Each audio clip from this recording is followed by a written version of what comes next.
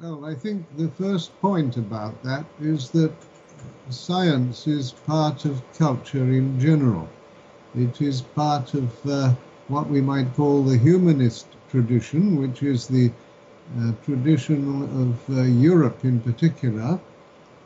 And for some strange reason, science has drifted slightly from that humanist tradition. I think because of very strong specialization of science in view of its complexity. Science has very quickly become highly specialized. And what returning to the cultural origin of science can do for us is remind us of the generality of science, and poetry helps to do that because the poets in some sense are very close to the first question which scientists ask themselves, which is about understanding the world. That is what poets also try to do, but they do so from a different perspective.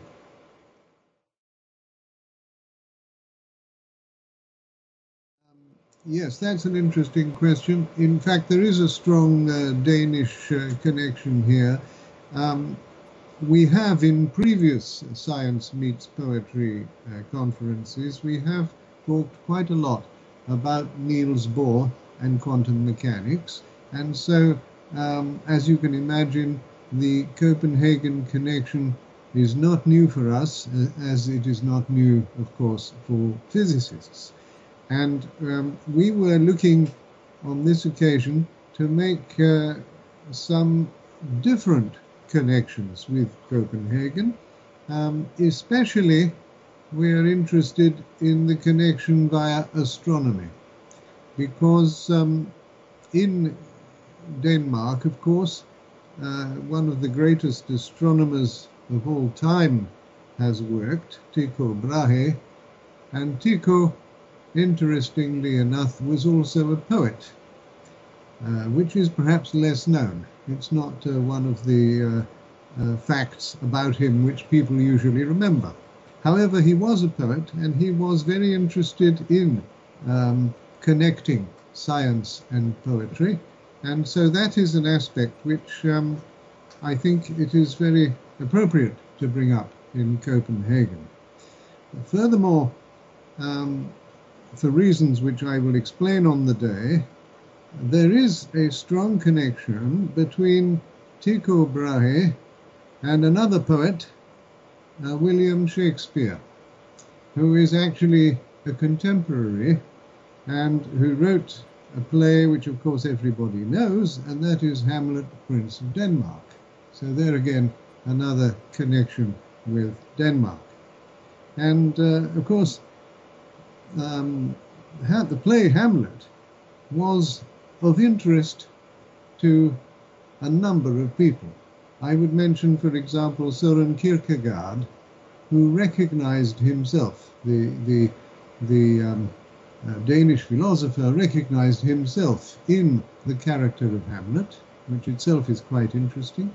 And Hamlet, of course, had a strong influence on many poets, especially of the Romantic period in France, and the symbolists as well. And so somehow there is a Danish connection running through much of European poetry, just as it runs through much of European physics. And that, it seems to me, is a very good opportunity to remind the public of such a connection. So you see, it's a very rich subject. In fact, we have rather had to leave things out, which fortunately we had treated in some earlier Science Meets Poetry conferences. It is in fact an extremely rich subject, this connection with Denmark, and we didn't have any difficulty at all in finding appropriate texts and people to come along and tell us about them. In fact, I haven't told you all about it, but just given you one or two examples. noticed is that employers who recruit PhDs are complaining that they actually don't know enough about expressing their thoughts in a way which is attractive and intelligible, perhaps to the common man, or to the man in the street. And indeed, some of these employers have even been saying that universities should be able to teach them something about that. So it sounds as though the PhD training method is not entirely successful in that area. I think there are also problems, however, at school level, and these problems are perhaps even more serious than the problems affecting PhD graduates. So I don't want to express myself too much about education because it's a subject I don't know enough about. I've only in my life been a university teacher, and I think the problems which exist start rather earlier. The first ambition we have is, if you like, an attempt to restore the humanist connection between science and poetry, which has always existed in the past and which has simply been forgotten. The second ambition we have is really to make scientists and the public alike aware of poetry today, and the poets aware of science, because somehow it is possible for these two areas of knowledge to drift apart, and to do so in a way that they function, if you like, as in a closed world without knowing about each other. Obviously, that is not a very satisfactory situation, and so we think it's good for both to bring them together. We obviously want the public to understand that scientists are actually open to poetry. We have, in fact, got a number of well-known poets who are scientists, and so that we bring a few of them to the meeting.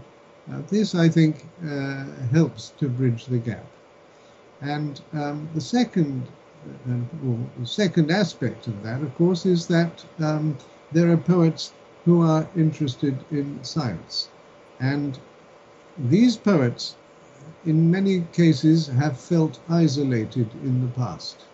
We have brought them to this big scientific forum, and for them it was often a revelation. We had poets who thought they were alone and who travelled to our meetings and discovered other poets whom actually they met thanks to ESOF. So in some sense, we are doing something for science, but we are also doing something for poetry. I would say it's not really starting a movement, because, you know, a movement always has some sort of pope who leads it, whereas this is much more of a spontaneous effect.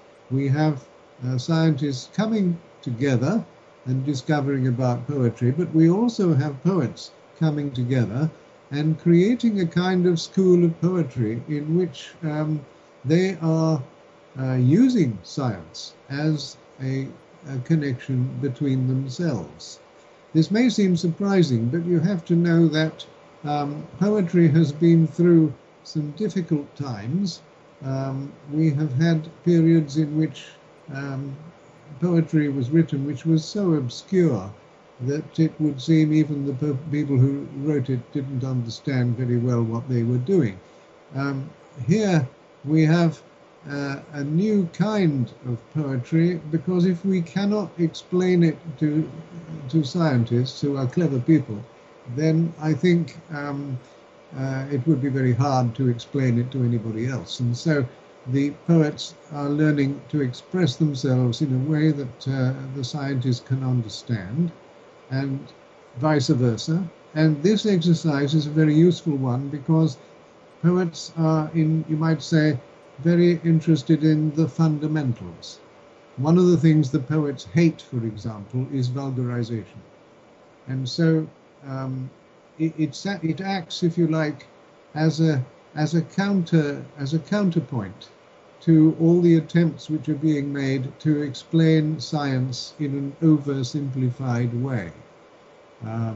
It also acts as a counterpoint to the idea that science should always be practical and science should always be useful. One of the subjects which interests the public enormously and which interests poets enormously is, of course, astronomy. And astronomy is, in fact, not terribly useful in most cases.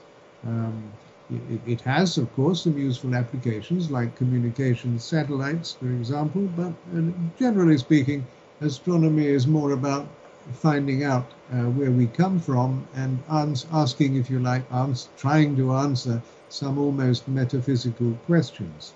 And that is something I think the public likes, and it's also something the poets like. It may not necessarily be what the funding agencies like, and therefore I think the poets are having a useful influence on what is happening in science.